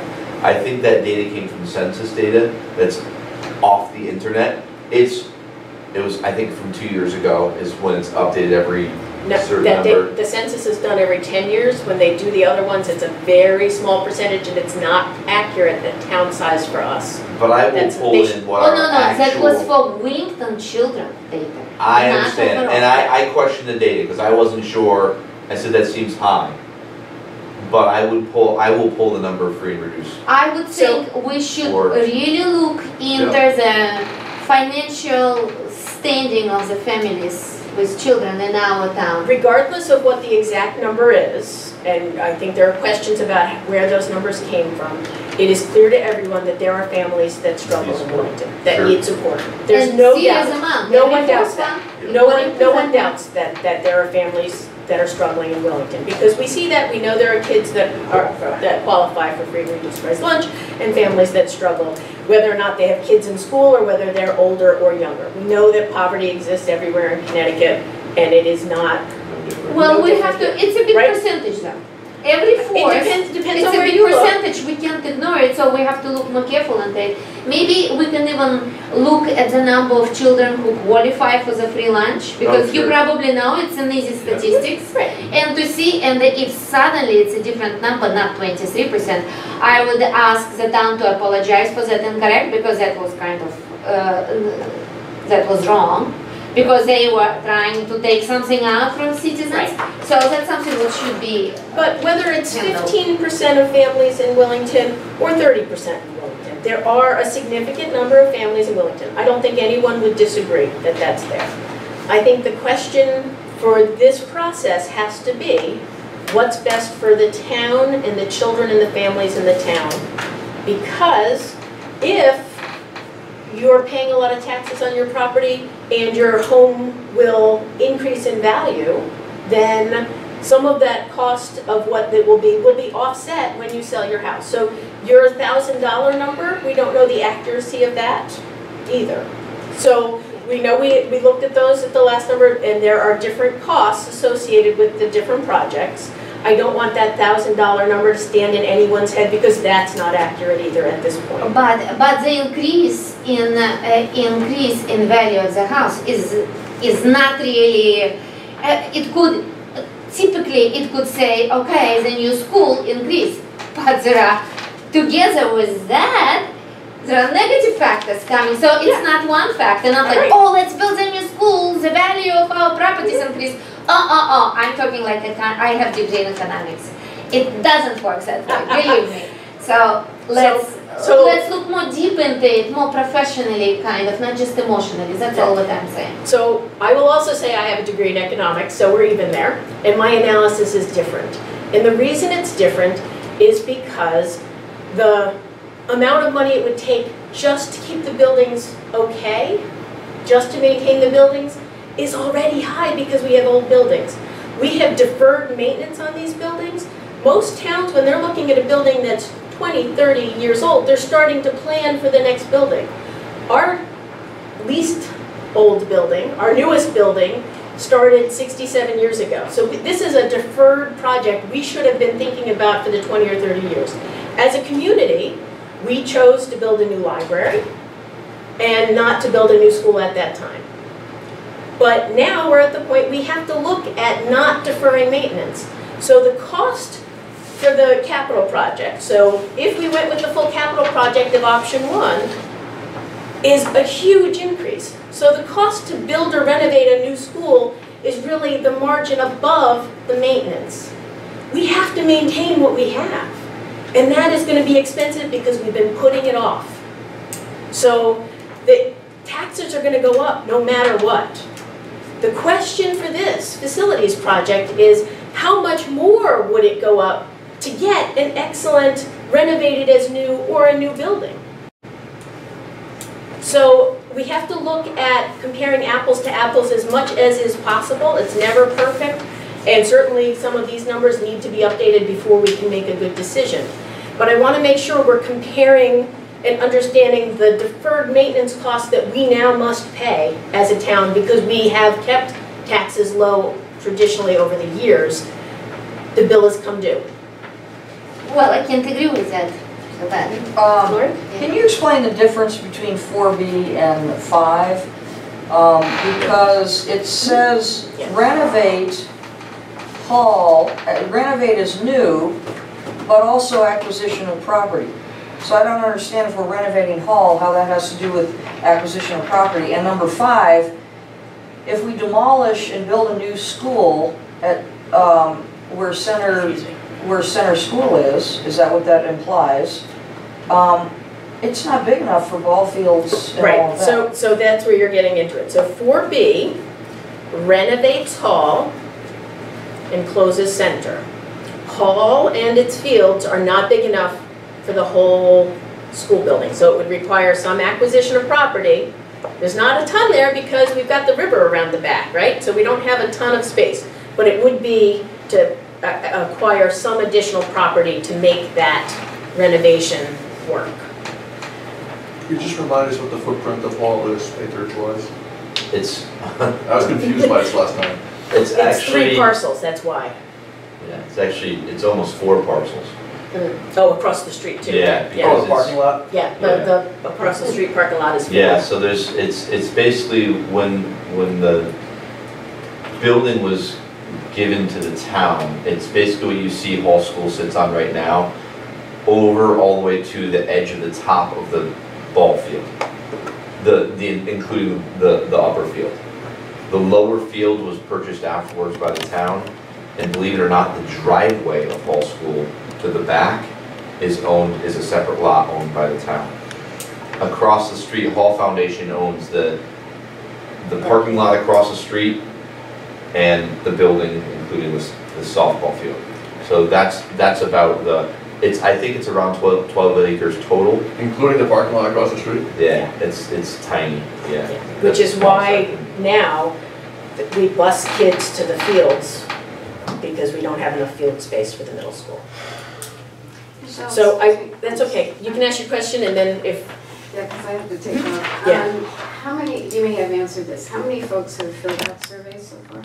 158 as of a week ago, but the numbers we were showing here were, this is where we were a week ago. The survey's open till August 1st, so we're hoping to continue to get more. The percentages that you have mentioned so far are off of 158. 157. 157. Okay, great. Yeah. Thank you. Okay. I just Trying wanted to get more, so encourage people to fill them out. I just wanted to clarify the 4B versus 5. So 4B acquires property to do the renovation. 5 is the opposite. It closes hall altogether and then builds a new building on the center property, demolishes the old center to make room for the existing. There would probably also have to be property acquisition in that as well, in 5. It doesn't say so on the Property description. acquisition. Right, because there's no way you have Property that Yes, for so anything. in both 4B and 5, there would have to be property acquisition, because But is- 5 is not big enough. Is property cost included in 5 though? Yes. Okay. Right.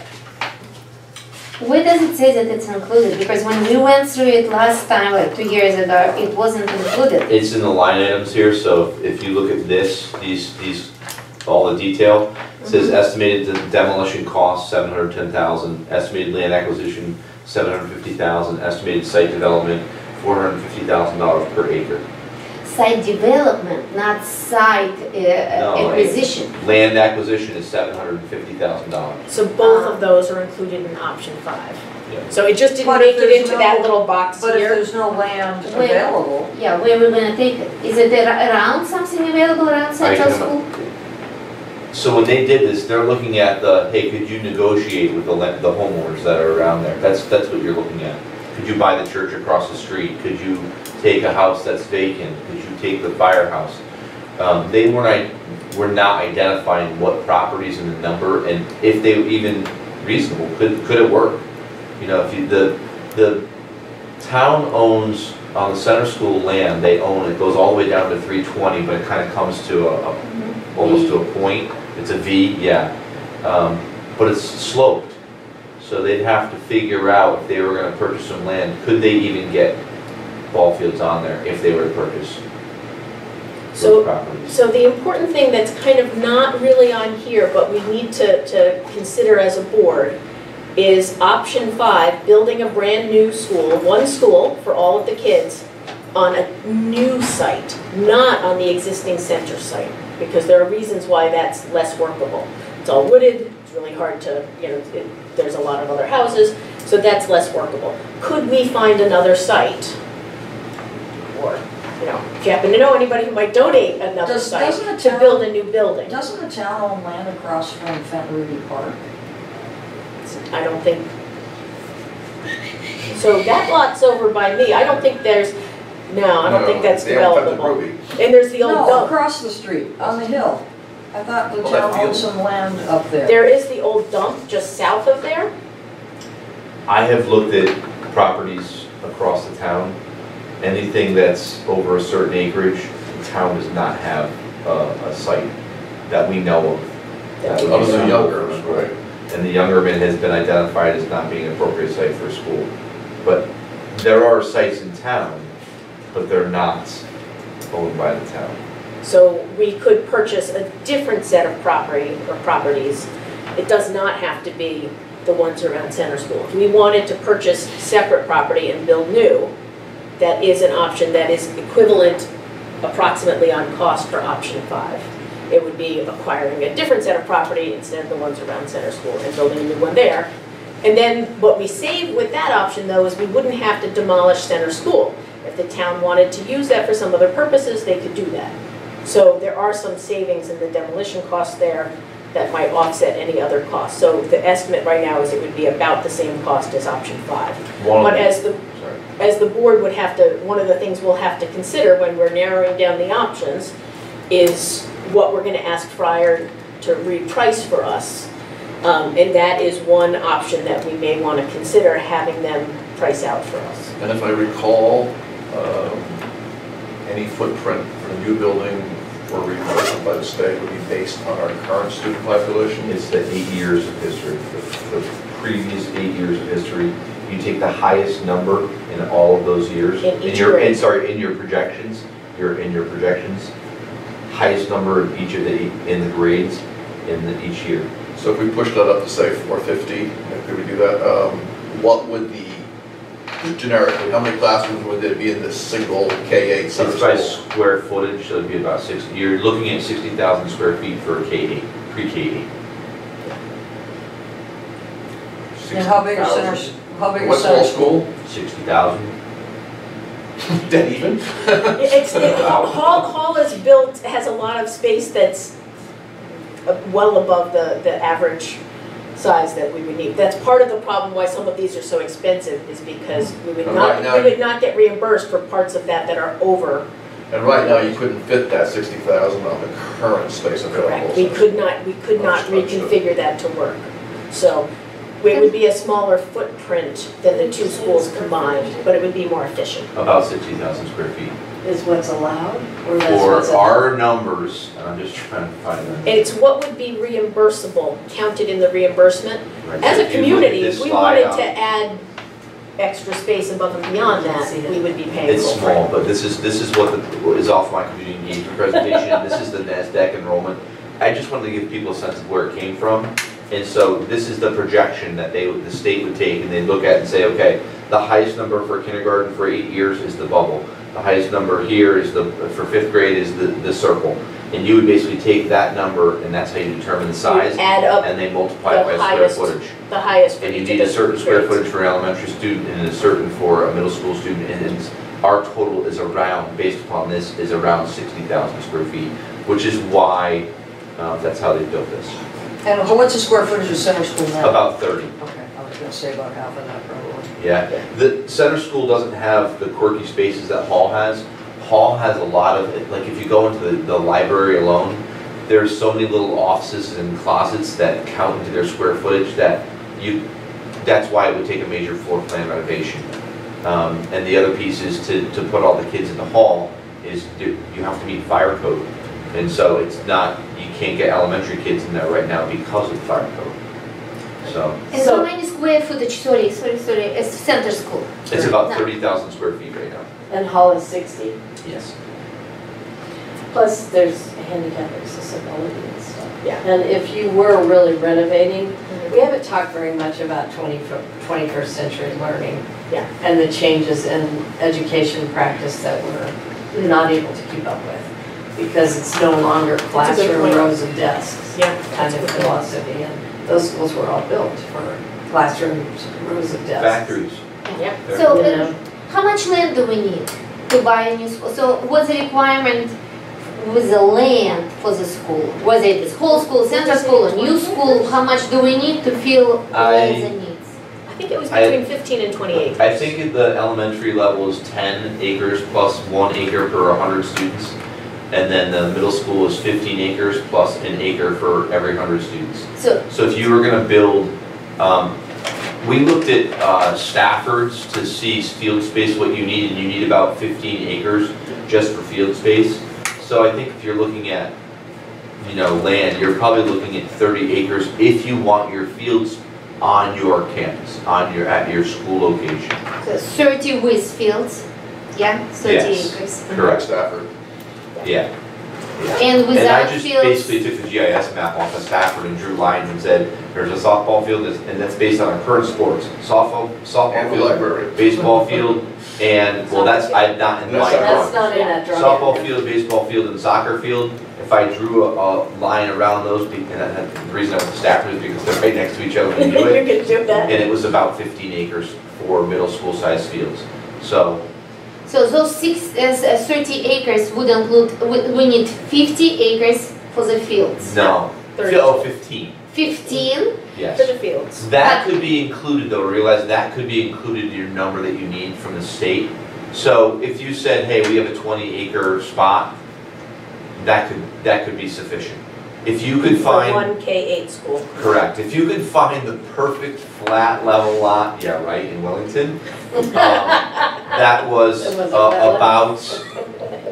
about 19 acres, because it's the 15 acres plus 1 acre per 100 kids, about 19 acres. If you could find that perfect lot, that would give you 15 acres for the fields and 4 acres for the parking and the school. That's probably around what you would need. But So- that would mean it was perfect.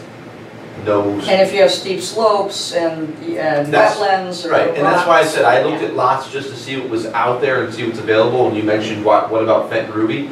Well, some of the spots that I had ruled out, just to see what was out there, and it's my raw look at it, is really, there are roads that need to be improved in town. And if you add that on top of a project, how's that gonna fly?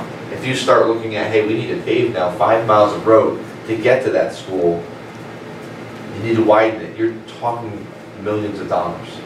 Yeah, And it's like the so- property we looked at on the pond we live on before we bought the property we have. It was 12 acres, it was lovely, but you would pay more for the driveway than the house. And that's where site Yeah, development is exactly, really important, exactly. is the money that comes into site development. You know, if you could be gifted a plot of land, but you might spend a fortune developing it because of access to the sewers. Wetlands and- Exactly. Where's the driveway go? You've got to excavate half of a mountain, you've got to, so those are things that would have to be considered. And if there's a recommendation, then they could look at, here are the potential, locations that we could, And that's for the building committee. So that's Right. something, if the Board of Ed were to recommend to the town, and the town were to vote to establish a building committee, all of that site information and site selection on there. would be theirs. That's not anything that we have to assess, but we know that it's a minimum, if we want to have the fields attached to us and not have to transport, would be a minimum of 19 acres. People were asking, and that's why I looked, people were saying, do we even have a spot? And we don't have a spot right now. Are there possibilities? Yes, the answer is yes.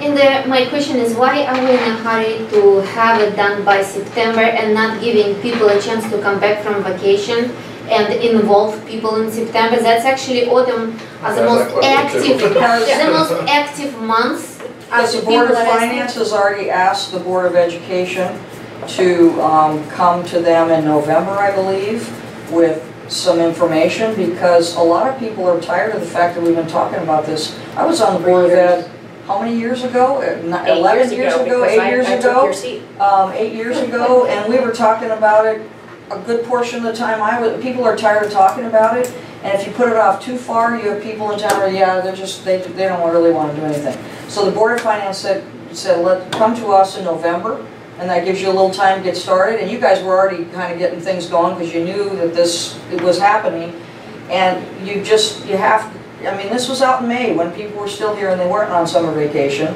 And we just have to, I mean, I've been getting notices from the town. I mean, I knew about these meetings. It's hard because not everybody's signed into the town information, but I think you have to set some deadline and you have to move forward, and the Board of Finance wants to, know what's happening down the road. I mean, we have some, I disagree a lot of times with like Barry, but Barry has a lot of good points about, we need to do something, and we've got to start moving forward, and I think that's part of the reason. We've got to have. Well, the reason September and not October. Yeah. Because you had so the reason about that timing is that in order to move along, we can only apply for state funding once a year.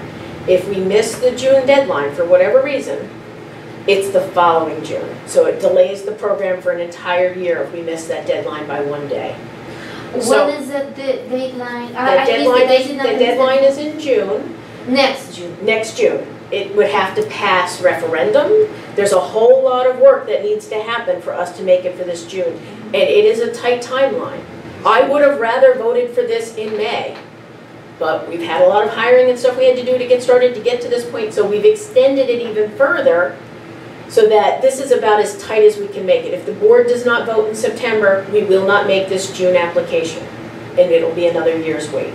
So that's why the last possible date we can vote as a Board of Ed to move this out would be September. Why not October and then give people September or August and beginning of September activity and waking up after vacation? We will not make the June deadline. But if we need to submit that information in November to the Board of Finance. She's talking about a different timeline. She's talking about a whole different timeline. That's not connected with the Board of Finance. She's talking about the state. The state in order to get their because in order to apply for the funding, we have to know what kind of school we're building. We need to have a lot of information in place. A lot of things. So it means the building committee is going to have to start right away and move quickly and do a lot of additional meetings. So I would argue that our meeting is the second Tuesday in September. If people are back from vacation by then and have opinions, they can come to either our August or our September meeting and give us feedback. So it is after vacation and after school has started. We've been talking about this for years. This process alone has been months in the making and has been on, we've been talking about it at like every Board of Ed meeting for a while. We've done as much as we can. The additional people we might get for waiting that month between mid-September to mid-October is not worth missing the June deadline. And it still doesn't guarantee it. No, it still doesn't guarantee it, because it's out of our hands. If there was a building committee for a renovation or a CIP project that was bonded or a new school, when it goes to you could do all the work, you could do all the ed specs, you could have plans drawn up, you could spend money on architects, you could do all these things. And when it goes to referendum in May, if it fails, you have to have a next step. What now? And that doesn't matter about the application. That's like the final piece. With all due respect, that seems somewhat cynical to me, to say that we have to be on this fast-track timeline. I agree with Laurie to the extent that we should have the Board of Finance give us information, like in August, so they can do some financial impact assessments. Then, coupled with you guys picking what you want, and knowing that financial impact, it would seem reasonable to have September at least, if not part of October, for the town to digest it. The town has been digesting. They've been digesting You and I have been talking about this at meetings for a while already. When did this come out? I disagree. When did this survey come out? But you're doing this in such a isolated way. I recently attended a town meeting where the fire department is seeking the church site in your very location for a new building they would like to have. The other fire department would like its own fire complex elsewhere. The town office building would like to have a better facility. It doesn't seem like I frequently hear this when I have my coffee at church on Sunday morning. People will say to me, gee, the town of Ashford built a combination library, public safety building. Why are we always doing things piecemeal? And it seems that way here, and you guys can get what you want, but it would be potentially at the detriment of the entire community, because we're not looking at our space rationally, coupled with the fact that it sounds like we have a large amount of space in Hall School, and your only solution is tear down. We have space available in the old senior center that no one is looking at. We have this building, which seems underutilized. We have the old town hall, which is essentially empty. It doesn't seem, and this is not your, I get you're the Board of Ed, and you're looking at what you want, but it doesn't sound like you're working with the rest of even the town's agencies, let alone explaining this. But Peter, that needs to come from the selectmen. That's not their purview to go looking to other people to see what else we can add to our project. That's why the Board of Finance wants the Board of Ed to make a decision one way or the other, so then it can go to the town. So when we make our vote in September, if we vote yes, it would go to the town selectmen to create a building committee, and that's where they talk about, do we build a school? Maybe do we want to leave the center school standing and not demolish it so we can move that down? Those decisions are the building committees. I understand that. Yeah. So all we're in control of is our vote to recommend or not. That means your recommendation could fundamentally change. Yes. Wouldn't it be better to kind of figure out? The process is as it is. We don't have control over the way it has to happen. It's a recommendation to move the process forward if that's the way we vote. Okay, fair enough. Yeah. So seems less rational to me, but and the community still has lots of places for input. There would be, if we vote to move it to a building committee, and if the building committee wants to move ahead and design ed specifications, people can come in and say, let's say you were a swimmer. You could come in and say, I want a pool in this school. I don't care if we have to pay 100%, we need a school because we need a pool attached to our school. You could say that. And the community could rally around a pool, and they want to add an extra $1 million for the pool, and we could do that. There's nothing that says that that process couldn't happen. It's just, we can only talk about what we can control, and our control is recommend or not recommend. One of the frustrating things that Mansfield's going through right now is there are very specific requirements about reimbursement. You can't do anything with the community and build a school. You get penalized in your square footage in your reimbursement rate if it's not school-based. makes sense to some degree. Which is, well, but if you wanted to They want to pay for your fire complex. So we wanted to have to take that into account. This library. If there was land right here, you could attach this to, right? If you could attach a school to your library and you had access to a public library, and you don't have to build a library, that would be great. But you get penalized for if you were to do something together. More than just paying full freight for the library? There's an additional penalty? Yeah, they take it away from your reimbursement. They take it, factor into your square footage. The superintendent from Mansfield was livid about it because they were trying to have community space.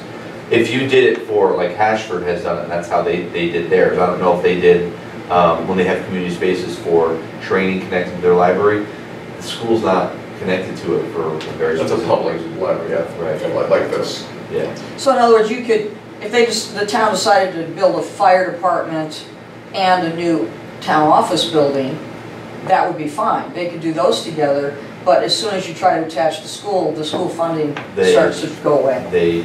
Yes. The State Department of Ed doesn't care what else you're doing unless it's attached to a school. They don't want you to fund anything that's not educational related. That's how they see it. Interesting.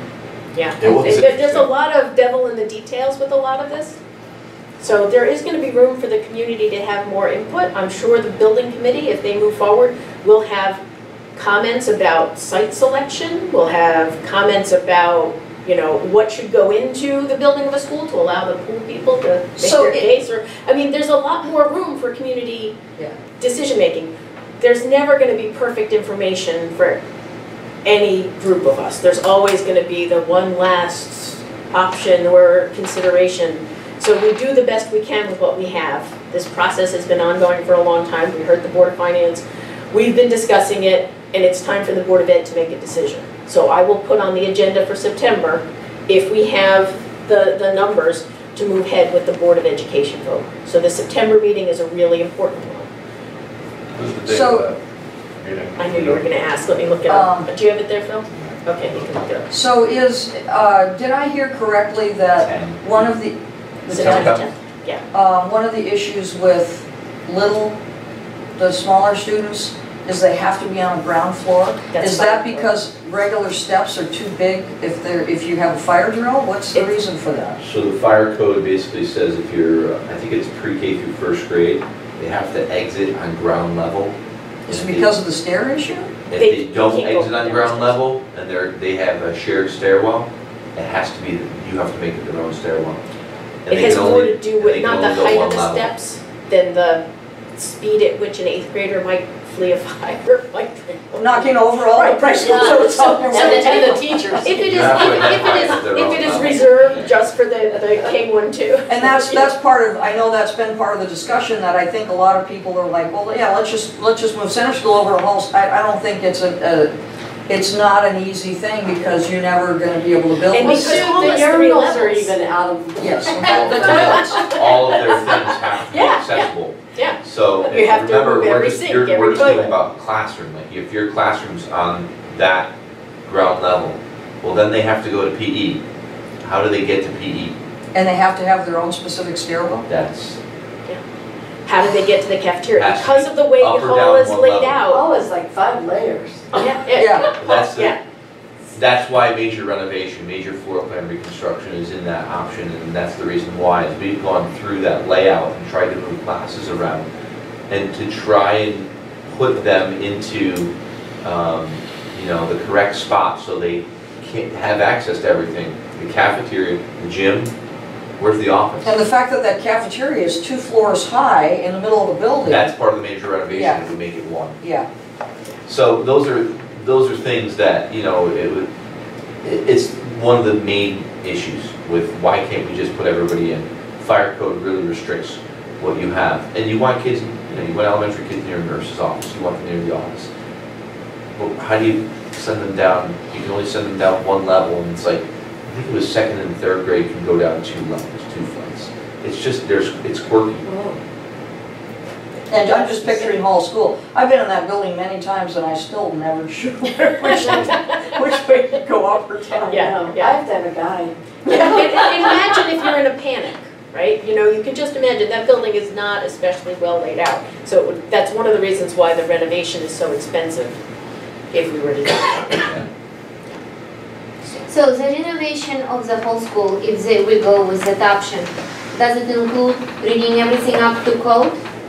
Yes, it's Renovate to ready new as has is. to. So whatever the walls are opened, they're going to be brought up to You're code. required to. Thank you very much. And thank you, Lori, Yeah, for coming. thanks. Up to Remember to come on today's, September 10th? today's code, correct. Okay, so it's included. It's not like, oh, we did not include that wall and it needs, You have to. it's. This is any renovation project, and this is the feedback we've gotten from the engineers, is the danger you find in renovation projects is, and especially a building like Hall, is when you open a wall, you could have factored some sort of, I'm crossing my fingers for our oil tank. Our oil tank comes out of the ground, or the digging starts next week. There's no reason we believe there's any leaks, no issues. Every test has come back perfect. When they dig, if they find an issue, your costs could go up 10 times. And that's the same thing with any renovation project, is that's what our project managers have told us, not Fryer, outside project managers and engineers, people that do this for their living and, in their jobs, have said, you may have, and I hate the word soft cost, but you may factor in 10% additional for problems to come up. But if you have one significant problem that comes up and you didn't know it was there, you could have some issues. Their recommendation, and I'm saying the engineer and the project manager, has said, if you are moving towards considering a renovation project, you need to have, I forget what they called it specifically. Do you remember what they called it? It's like it's like,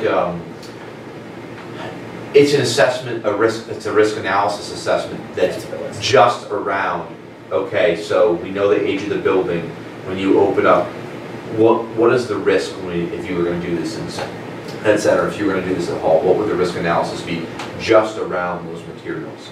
You know, how much worse could it be? So they had recommended, if that is the direction, that would be a recommendation to the selectmen. If it's a renovation project that's recommended, you should do a risk analysis before finalizing that Yeah. decision, because once you go further down that road, you want to know. you could open a wall and find asbestos you didn't know was there. If you've got kids in the building, using half of the building, the risk is much higher for a renovation. Right. Another question, if we go with any of the building options, whatever we choose, obviously it's not a 3 months project. It's probably a year, at least maybe 2, year and a Depends on half. what project, which one option. Well, let's say whatever, it's still going to be a school year involved. At least one, if not two. Any of these options, do they include the relocation of the children temporarily? Do they include the price includes or doesn't include? Yes. Yeah, they put They it have in. the temporary classrooms, Temporary. so that space is included in all of these. This to me is a big one, because I can't stand paying for something that I'm That just doesn't basically exist, paying right. for a hotel room is how I see it. It's a classroom for kids, and I would love to see what Tolland is spending on theirs, because when they do Birch Grove and they decide to put up temporary classrooms, they're basically doing the work already. If you drive up to Birch Grove, you can see that they're leveling the fields, they're extending the fields out, and they're basically bringing in trailers to have basically school while they renovate Birch Grove because of their foundation. Theirs have got to be spending millions. That's Just not on going the costs. into anything. They're just, it's a temporary location. You're not getting that money back. It's not an investment. You're spending it, and that's why I say it's like a hotel room. You're not getting any value. You spend the night there and then that's it. You're out. I think in one of these options, and I'd have to go back to which one it was, but I think it was 1.4 million in one of these options that was the cost of the temporary classroom. Can we leverage the whole space in a period like that? All of this includes some of that leverage. You'd still need some temporary classrooms. You wouldn't, when you're doing the build as new, you can build the entire build as new and then move the students. Similarly, the other renovate pieces has maybe we move the 5th graders and move the 4th grade. There is some movement already factored into these. Option 4A has $1.4 million in for swing space. That then disappears after the project's over. That was one thing that the engineer and project manager, the two people we've talked to about this, that were asking questions, also said, you have swing space, I don't think option 4B has it built in. And the reason why is they were assuming that, which option is 4B, sorry? 4B is the closing center, renovating hall. You'd have to figure out, that's not in this one. And if you're gonna do a major floor plan reconstruction, you couldn't have kids in the building. You couldn't move kids around. I think you'd have to figure that out. Could we consider, I don't Raise know, that one. if that's considerable, I don't know. For example, if we choose to build one school, we don't close one school. But Right. is it there even, I'm just thinking right now, is it something what we can look into if we build a new school on the new lot? Can we just don't touch the old schools? We Correct. just, yeah, we We walk- just, That's We that walk away. option I was describing, yeah. the cost Yeah. of As a 5B. You don't- it's like a 5B. Right, you don't pay for the demolition. We right? don't, or So it's if, even less expensive because it doesn't pay for swing space or demolition of the old building. Correct. or for example, if we decide, if the option goes in where we renovate and do one whole school, then can we use the central school and just make classes temporarily bigger and fit everybody in central school temporary while there is a work on whole school? Is it something which was considered or no? You wouldn't be able to get all of Hall School students into Center. And then you What couldn't get you- the center kids into hall because of the fire code. Center, so every there's a- square, yeah. every inch of Center School is used right now. If you increase class sizes to the mid-20s, you might free up a couple classes. You might be able to get like a 5th grade there. but you couldn't get the whole You couldn't get the school. whole group in. So we are at time, Yeah. but if you have any last burning questions that, I'm good. okay. Thank There are you. lots of additional opportunities for input. This is not the final part. Even our vote is only the start of the next phase of conversation, so. Thank you. I think it was very useful, This this was meeting. great. We Yeah. put it at once, all the possible questions, opinions, thinking, so I think it's good to have it. So we just need to get more people out. Yeah. Well, one last question. Is it fair to say that the board seems to be leaning towards the K-8 center school model? I think when we had talked about the ones on here, the options that we were most likely to eliminate, it was 1 and 2. The option about 3 has to do with Hall School. We don't own Hall School. So because of the expense and the lack of interest in these, I would say that they're more inclined to 1 school than 2 schools. And that one school being center, obviously, means you're saying we don't own the whole school. Right, but the 1 school could also be Or a could be new some- school. could be somewhere Could be a else. new school, right, so, but combining the grades, if there were pieces. We did not take a vote, we didn't do a straw No, poll, this is not trying to everybody get a was sense of there. things. I think yeah. that if we're to renovate the 2 buildings, it would be as expensive as building a brand new school on a new lot by a factor of 2. So why would we spend twice as much money to renovate 2 buildings, one of which we don't own, when we could build 1 new building? Good question for the building committee. It is a good question for the building committee. An extremely. That's true, it's kind of like Yeah. doing your apartment over with great appliances and Right, why are you You're gonna get renovating at the your end of apartment that and then lease. you have to move out? So some of this is about value for our dollar, some of this is about investing in infrastructure that the town owns and then could continue with. Some of it's about how do we provide excellent quality 21st century spaces with as least disruption as possible to continue to provide for the education of the kids. Because that's really what this is driven by, is what we think the kids and the teachers and the staff need. Thank you. You're welcome. Thank Thank you you. for coming out on a Saturday. Yeah. Thank you so yeah, much. really on a beautiful Saturday. I have people, guests coming from New Jersey.